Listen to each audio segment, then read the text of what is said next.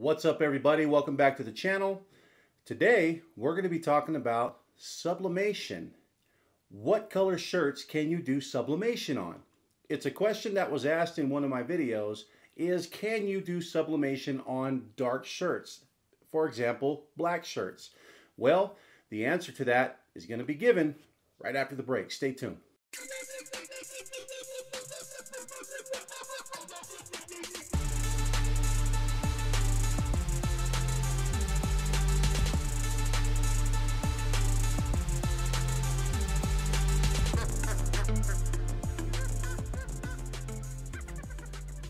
Okay guys, so this is your first time here, you know what to do.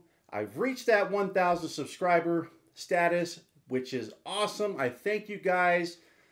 Now I can start to grow from here, but I still need the watch views. So keep watching these videos, watch as many as you can, watch them again. I greatly appreciate it. If you're new, like, subscribe, do what you got to do, because if you're trying to grow your apparel business, this channel is going to help you do that. So without further ado, here it is. Can you sublimate on dark shirts? Let's talk about it. So I'm in a lot of these Facebook groups. You know, I see people constantly ask this question, and the reason why, because they might see shirts like this that are just kind of all custom colors, full color, and they're like, oh, can I sublimate on black shirts? The plain, straight up answer is no. Heck no. You cannot sublimate on black shirts. Why not? Well, let's just really quickly kind of reason with the reason why sublimation doesn't work on dark shirts. Case in point, say for example, I took some colors here, different markers, took the top off. If I went like this with a black marker on the shirt, are you gonna see that? No, you're not. Black ink, it won't show on a black shirt. Same thing with this marker. If I put this marker on a black shirt, what's the likelihood that you're gonna see that ink really popping through in this bright lime green color? Likewise, orange. It's same concept. Whatever it is, red, yellow, whatever, definitely not white, because I mean, when it comes to sublimation, you know, white just isn't produced. It's a CMYK setup. You know, most printers that people are using that I've talked about before are like the Epson Eco Tanks, or they're using the Sawgrass style printers or other Epson models. So most of these are CMYK based. There is no white ink. Basically, when it comes to white, whatever is white on your design is going to be the color of whatever shirt you're putting that on. So the concept usually when it comes to sublimation is you're going to want to use white shirts, which are the most popular, or you use lighter color garments like your, you know, heather grays, your light grays, your light pinks, anything that's a light color, you know, light reds, light blues, you know, in some cases like a royal blue. Dark navy shirts, most likely not. You're not really going to see a lot of vibrant colors popping through on something like that. You know, and the concept is the darker you get with your colors, even like the darker grays, the more darker your print will show through. So just understand that concept again. If you took this color and rubbed it on a dark gray, for example, how does that color appear on that dark gray? So in this case, I actually sublimated black on this shirt. Okay, this was just a test run, test shirt. So this is like a medium heather gray, and you see how that came out. It came out really nice. Now black would show through really nice on a color like this. Am I gonna expect that maybe reds or some blues and whatnot are really gonna be popping in a bright red and a bright blue? No, because of the gray in the background, that gray is gonna kind of wash out that color just a little bit because of the dark fabric, okay? If you really want colors that are going to be more vibrant and that are going to super pop when you sublimate them, then the likelihood is that you're going to want to go with white shirts. You know, here's another example, you know, the white, you know, with the black. And then of course, here was a actual color design. You know, this was a design that I created. It's actually on Etsy. here's an autism shirt. But you see here, you've got full color, all the colors pop, CMYK. Get a little closer so you can see that. But you can see how all the detail, all the colors, black, white, this white here that you're seeing in the hands and the arms, the teeth, that's the actual shirt itself, because CMYK again does not produce white. And then when it comes to black, it'll produce a, it'll create its own black, so to speak. But you get full color all the way through on the white. Now, if you had a very light gray shirt, you might get some of this full color as well. But again, keep in mind that light gray color is gonna wash out some of this ink. So then the question stands, how do I get full color on dark shirts? In those cases, most likely it's DTG, okay? Direct to garment printing, or you can do what I've definitely recommended before. You can go full color transfers. So say for example, again, full color transfers from Stahl's Transfer Express. So this is one way to be able to take this transfer, cut it out and put it on a shirt.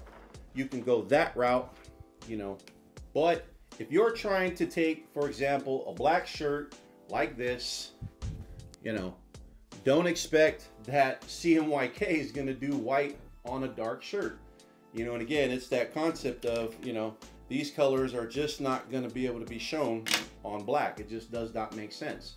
So what you'd have to do is, in this case, we've got, you know, vinyl here, you know, the Essential Industries vinyl logo here. But you would either take a black shirt, you would, you know, either do DTG yourself if you've got the equipment to do it, or you would sub it out, you would screen print full color, or you would just, you know, like I've shown, go to Transfer Express, which you can find that link, you know, in the description. You can go to their website, you can choose the design center, you can create your own custom artwork, or you can upload your own custom artwork as long as it doesn't infringe on any trademarks, or you have the rights to that design. You can submit the license and whatnot, and they'll print it up for you. But you can go that route. So you can take a gang sheet like this. I believe this is an 11.5 by 18 or something like that. In this case, I didn't really have a lot of full color designs because I was doing a lot of charcoals and blacks and whatnot. Here I've got a gradient over here. Then I've got this full color design here. I've got white with charcoal on my shirt tags. So you can put as many color designs as you want when you're doing the ultra color soft transfers. So that's one way that you can leave your sublimation to light colored garments, mostly white, mostly light colored grays, maybe light reds, pinks, etc. But just keep in mind, when you start using colored shirts, there's no way that you're going to get any type of white whatsoever, because whatever is white, again, in your design, most likely will be the color of the shirt that you're using. I hope you kind of understand what I'm saying. So if you want white as part of your design, then you're going to use a white shirt, period. So hopefully that helps explain that concept a little bit. Now again, you know, when you're doing full color sublimation, again, having all white is how you're going to produce the most vibrant and most realistic looking colors, you know, for your setup. So there you go. That's sublimation in a nutshell on different fabrics. Really quick, just wanted you to understand the concept. When it comes to sublimation as well, always keep in mind, sublimation is made for polyester. The higher the polyester count, the better. When it comes to wanting to get some vibrant colors, you want at least 65% polyester count or higher. The higher the poly count, the more vibrant the color is going to be, okay? When there's cotton involved in the mix, you know, within the blend of the shirt, sublimation ink does not bond to cotton. It bonds to polyester, okay? Whatever's cotton in that design, I mean, it might bond a little bit, but as soon as you wash that shirt, the ink's gonna wash out, okay? So unless you're using special chemicals on cotton shirts that, you know, there are some out there, some polyester sprays that you can use on shirts, but I super highly do not recommend you're doing that for your customers. because you do not want to be spraying your shirts with chemicals, especially when it comes to polyurethane-based chemicals, and selling these shirts in case people might have allergic reactions. You don't want to be liable for that.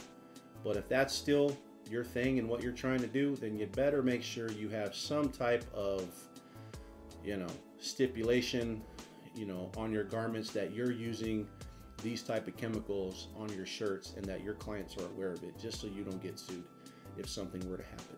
So I recommend, if you want to do it right, find shirts that are polyester based, that are designed for sublimation, or at least, remember, the lower the polyester count, the more of a vintage look your shirt is going to have. So the more faded your color is going to be. So as you're going from 100% polyester, which is going to be 100% super vibrant colors, down to like say 50%, the more faded that ink is going to be, because you're taking the polyester out of the equation and you're lowering it and lowering it. So, you're going to go more for that vintage look. So if you weren't kind of into that vintage look, then you would do either less time when you're pressing. So instead of 60 seconds, you might do like 35 seconds or 30 seconds. You would see what works time-wise. Or you would just buy a lower poly count shirt, like a 65 or maybe a 40 or 50, that's maybe blended with some cotton, to get a more vintage look, like that faded, distressed vintage look, that you can really incorporate into your design. So have fun with it. There's some pointers. Hopefully this helped. If you got any information from this video, you know what to do. Like, subscribe, and until the next video, my name is James, and I'm out, y'all. Have a good one.